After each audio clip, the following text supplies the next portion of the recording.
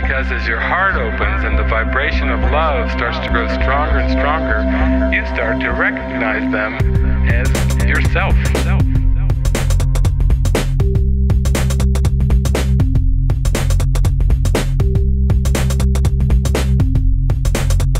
You're not your brother's keeper or your sister's keeper.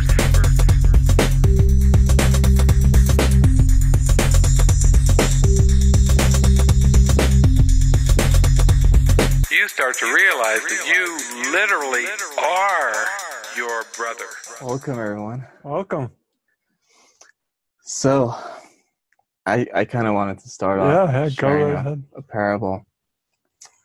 And I may or may not have shared it before, but it just came up and I felt really inspired to share it. And so I've been living in this community for about a year and a half, but right before I came in, I went to one of my first retreats, and it was a silent retreat here at the monastery. I remember that, yeah. And that was after a time of where I really told the Holy Spirit, like, I give you my full yes, I'm going to follow you, I'm going to follow your guidance. And I just, I gave everything up after seeing the futility of it. And so I was just following the guidance, and it felt really good. And then, one day I was strongly guided to go to a silent retreat at the monastery. And so I went, and it was like 3 days right before it started. And actually, just to backtrack real quick, I had been reading the course for like a couple of years at that point, but I remember I was reading it right before that retreat.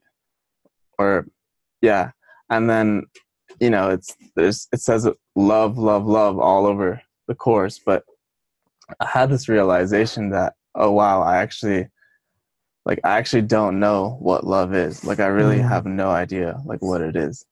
And then I just had that realization in my mind. And then I went to the silent retreat, and it was very, very intense. It was only 6 days, but the first 3 days were very intense, and it felt like something was like building up in my mind, or something, like a lot of darkness was starting to build up, and felt like a really bad headache or something. Yeah, right? I had this headache, and I felt like I was getting sick. And and I remember one night, so all the sessions were voluntary, but then one night it said on the board, healing touch session. And that was a night where I was like, oh, maybe I'll just skip that one. It just sounds a little too, touchy-feely. It's like, maybe that's not my kind of thing. But I still felt to go. So I was like, okay, let's give those thoughts over, and I'm just going to go and just see what happens. And it was like everything was really building up at that point. It seemed like so much stuff was built up. So the healing touch, basically, it's like there's two groups. One sits in the chairs, and then another group, the B group, they stand behind the people in the chairs, and then there's some nice music that plays, and basically it's like the ones that are sitting in the chairs, they're receiving love. And then the ones that are standing up behind are extending love, they're giving love. And in the form that could look like, just a massage in the upper back, or like, head rubs or whatever it looks like. And I just remember I started off with the giving love, but I felt like I was so blocked that nothing was really happening. It was hard for me. And then we switched and we went to the receiving, and then I was sitting in a chair, and I just remember I was praying so hard. I was like, please, Spirit, Holy Spirit, help me heal this. And I was just like, the whole time I was just praying, help, help, help, like over and over and over and over. And then different people, the ones that are giving love, they would rotate. And then I was just praying so hard. And then this song came on, Shayna Knoll, like, you can relax now. You can relax. Yeah, and it was just like, you can relax now. I don't remember the rest, but so that was just going on. And then the person behind me, we don't know who it is because our eyes are closed, but the person behind me just felt like they were really putting all their love into it and so passionate. And I was like, wow, I can really feel the love. And then the song, you can relax now. And then I was just praying like, help, help, help, help, help. And then, yeah, all of a sudden I just got this vision, and where I was, the sleeping son of God, and I was just like lying down or something. And then God was kind of whispering in my ear, like, you can relax now. And then all of a sudden something just like popped or melted. And, I almost never cried in this lifetime, seemingly. And then in that moment, I just had so many tears just pouring down, and just the experience was like, it was like, wow, like I got a glimpse of like what love actually is. And I think, that realization was so helpful before really telling myself, like, I actually have no idea what this is. Yeah, didn't you express something like the next day about like until this moment? Yeah, maybe well, you can. It was right after the session ended, because I had that. Yeah, I had that release, and I was like, whoa. And then the session ended very shortly after that. And Kirsten was facilitating the session, and she kind of said, does anyone have anything they want to share, any experiences or anything? And that release was like so profound, so powerful for me, that I just I jumped up and I was like, yes, me. And I just felt like in that, I felt like I had no fear at all in my mind in that moment. Like there was nothing, no scraps of fear at all. I just felt like limitless. I felt like absolutely fearless. It's just amazing. And I grabbed up, I was like, yes, me. And I took the mic, and yeah, it was such a profound insight or realization, because I just told everyone, I was like, I just feel like my entire life I've been dead until this moment. And like I just felt like my whole life I had been like sleepwalking, or I was dead, or like, in a coma. And I finally like felt alive after experiencing that love. And then because of that, I realized like, wow, it's like what I'm really scared of, like what I thought I was so scared of is this. It was like, I was like, wow, I can't believe it. Like it just blew my mind. It was like, this is what I've been scared of this whole time. This amazing, you can't even like really even talk about it, put it into words, but this is what I was so scared of this whole time. It's like, this was my deepest fear. And it was like, and then I had this thought, so it's like, okay, so if this is what I'm really scared of, then I don't have to like hold back. It's like, I can go for this. If what I'm scared of is this beauty. So that was just so profound. Yeah, it's almost like this paradox. It's like, I was afraid of love this whole time, and yet actually that is like the deepest fear. It's underneath it all. I think there's even a section that, when we were just in prayer, like that we found from A Course in Miracles, that just kind of says it all. I mean, do you feel maybe to share about it now? Yeah, it's Fear of Redemption. And I think a link will be in the chat below. But it is chapter 13, section 3. And I probably won't read the whole thing, but to start off from the first paragraph. Yeah. So yeah, this is the fear of redemption. It says, you may wonder why it is so crucial that you look upon your hatred and realize its full extent. You may also think that it would be easy enough for the Holy Spirit to show it to you and to dispel it without the need for you to raise it to awareness yourself. Yet there is one more obstacle you have interposed between yourself and the atonement. We have said that no one will countenance fear if he recognizes it. Yet in your disordered state of mind, you are not afraid of fear. You do not like it, but it is not your desire to attack that really frightens you. You are not seriously disturbed by your hostility. You keep it hidden because you are more afraid of what it covers. You could look even upon the ego's darkest cornerstone without fear if you did not believe that, Without the ego, you would find within yourself something you fear even more. You are not really afraid of crucifixion. Your real terror is of redemption. And then maybe a little more of the second paragraph. It says, under the ego's dark foundation is the memory of God, and it is of this that you are really afraid. For this memory would instantly restore you to your proper place, and it is this place that you have sought to leave. Your fear of attack is nothing compared to your fear of love. You would be willing to look even upon your savage wish to kill God's Son if you did not believe that it saves you from love.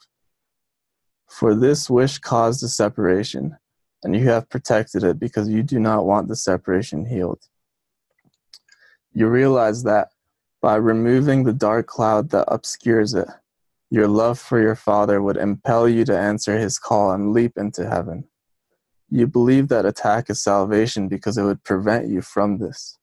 For still deeper than the ego's foundation, and much stronger than it will ever be, is your intense and burning love of God and his for you.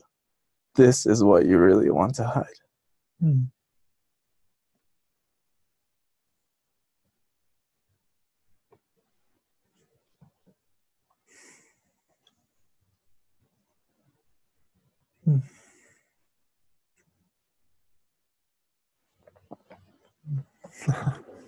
Yeah. My eyes are getting watery too. Feel it.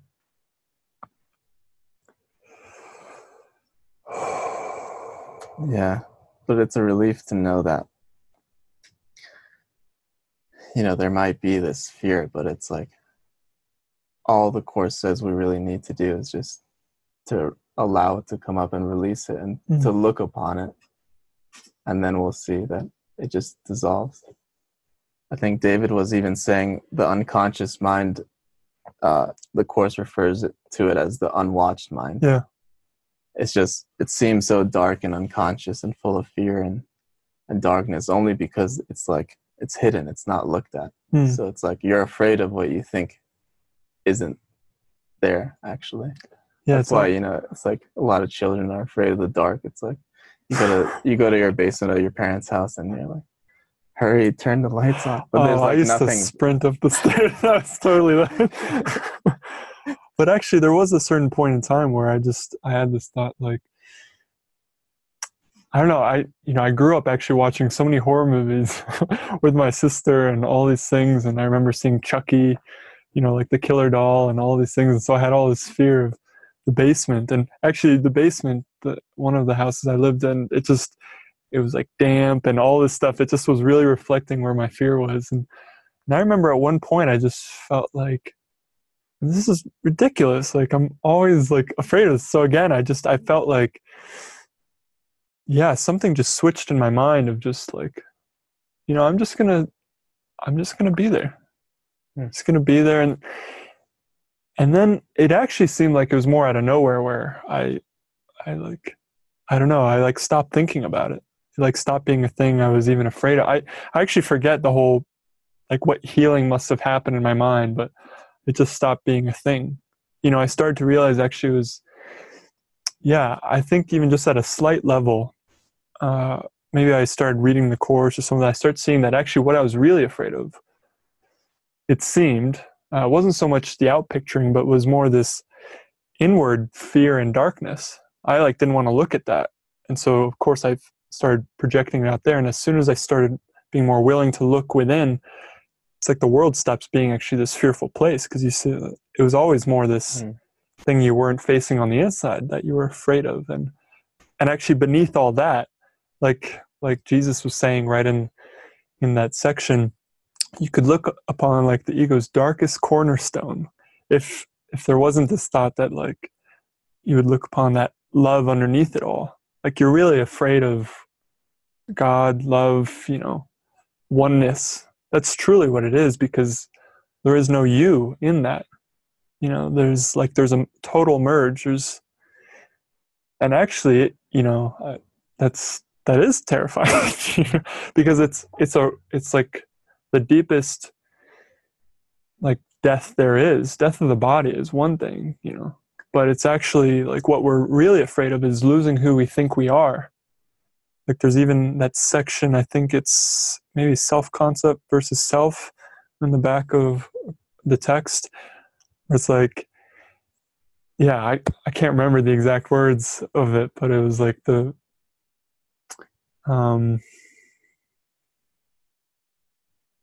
you know, the thing that the world is most afraid to hear is like, I do not know the thing I am, like who I am, or where I am, or what I'm supposed to do, and yet, totally paraphrasing here, but yet in this is salvation born, because it's like only in that empty place can you actually be shown that I know mine is always kind of in that way. It's like, oh, I know what I'm afraid of. You know, I know how to heal myself. It's like, no, it's like we got to step back. We have to step out of the way and actually allow ourselves to be shown how to heal, you know, what to heal.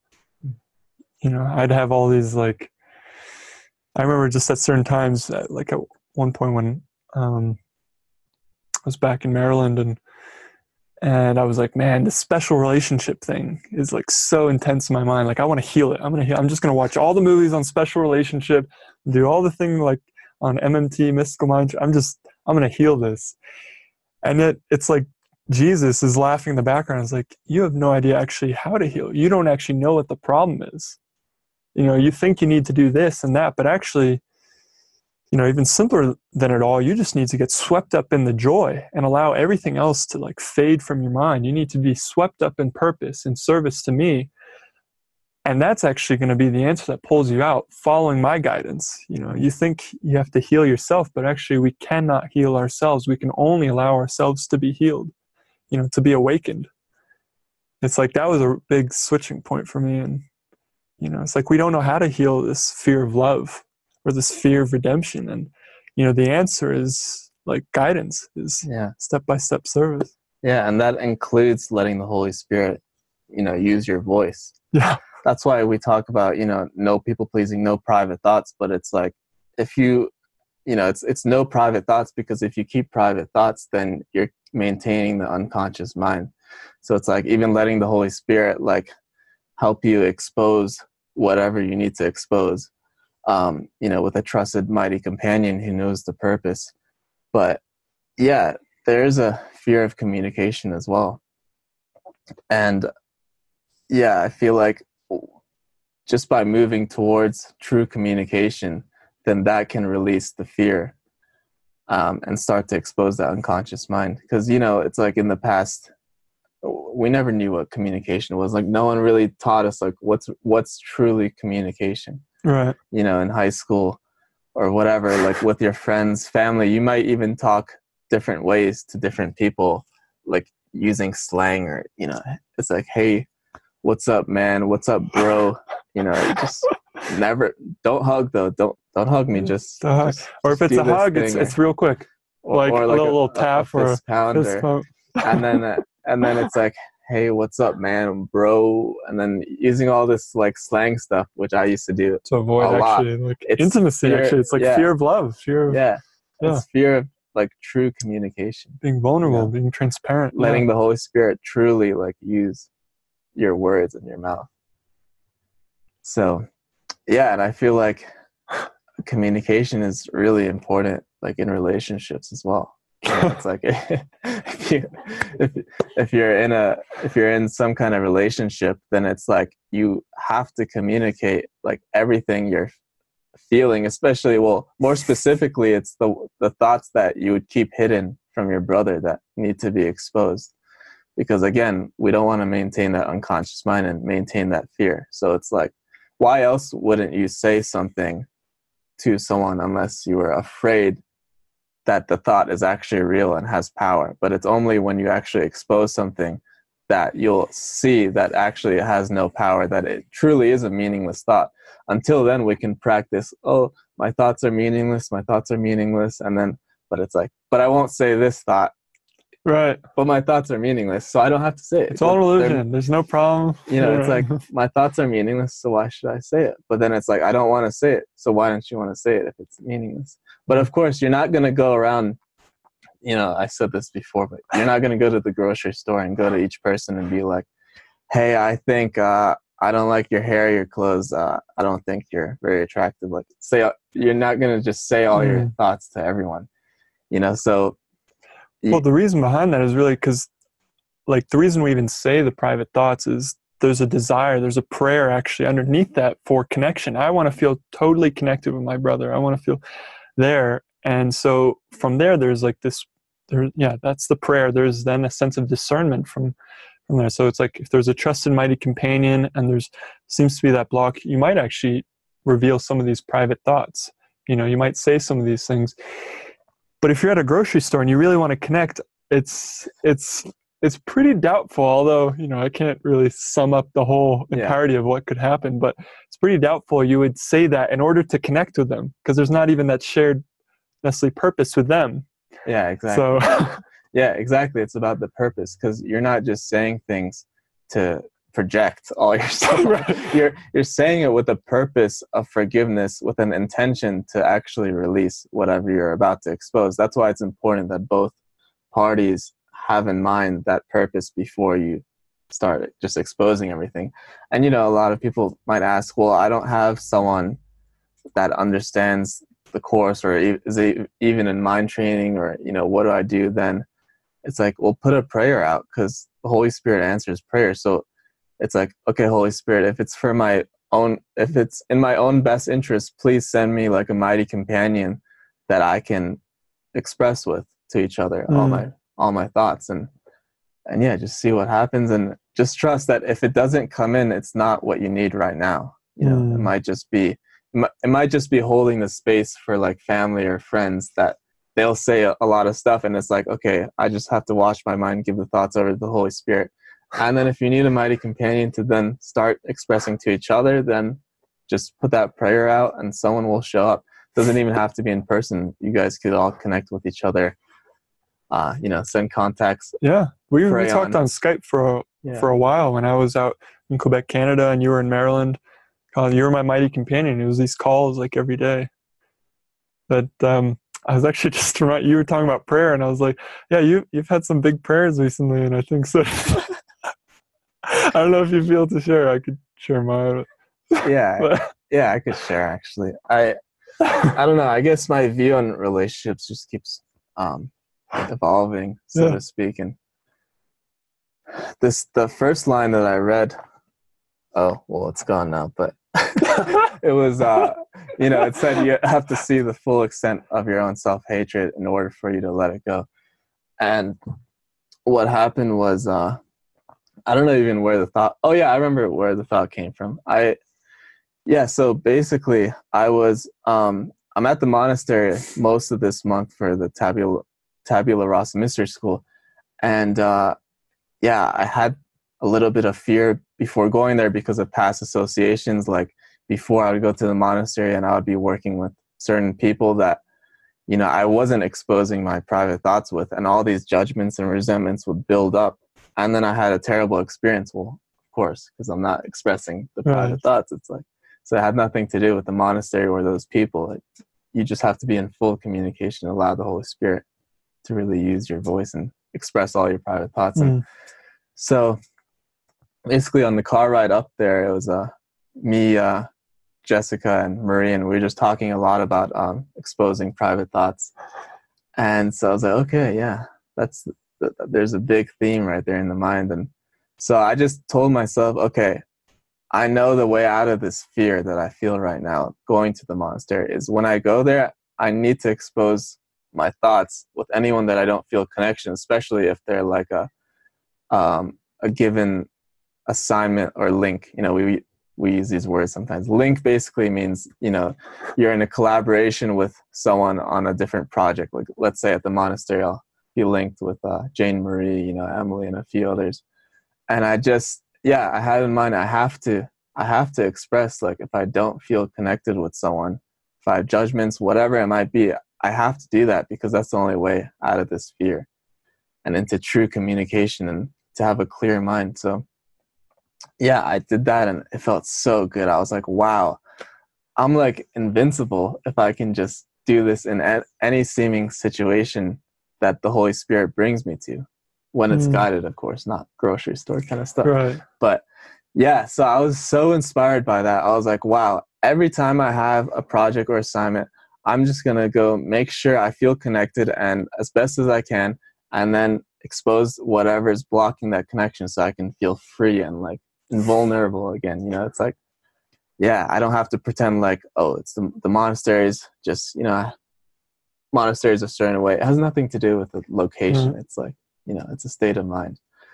And because of that experience, I then thought to myself one night, I was like, the only reason I want a relationship is if it can allow me to uncover the full extent of my own self-hatred, and that relationship, that person could hold that space so that I can then express everything I need to in order to also release that. Like it would be like a safe space. And then I even said, like, I don't even care what they look like. And that really, like, you know, that blew my mind because I thought preferences, whatever. But it's like, no, it's like it keeps evolving. It's like what I really want is to, like, you know, let's get this unconscious mind to the surface. You know, let's have the love of God pour in like fully. Yeah, you're always leading the way with these powerful, huge prayers. Like, yeah, Andy, go for it. I'm like, wow, you just, yeah, with these prayers, you're always going for it. I forget some of your other big prayers, but they've always been like that. And I know for me, there's not a whole lot of time, so maybe I actually won't go, maybe it's for another episode, some of what I was feeling to potentially share, but there was this prayer of wanting to, let's see. What's most inspiring? Yeah.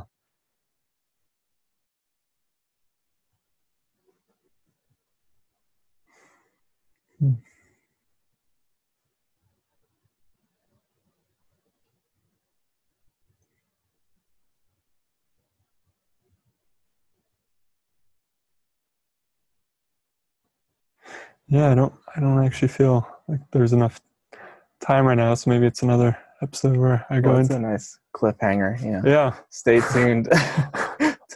Stay tuned to next week's episode of Modern Mystics to hear the mystery surprise that Nicholas wants to share. Yeah, it's a big miracle, but it's it feels too tight. I can't really share the miracle of it all, but yeah.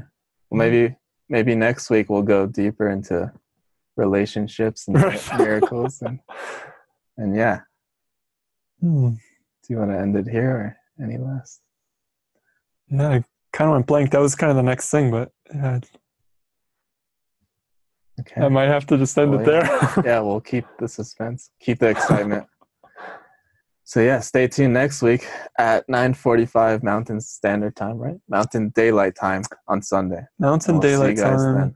Yeah, and so then we have a full day of shows. So stay tuned on Zoom today. Just I think Divine Intervention with Ken and Anna, and then we've got The Last Step with Jeffrey and Frank, and then we've got Jason, which I'm assuming he's going to be on the show. So it's going to be amazing as always. So. Yeah. So thank you guys. Yeah, thank you. And thank you, Andy, for just everything you shared. That was powerful. Yeah.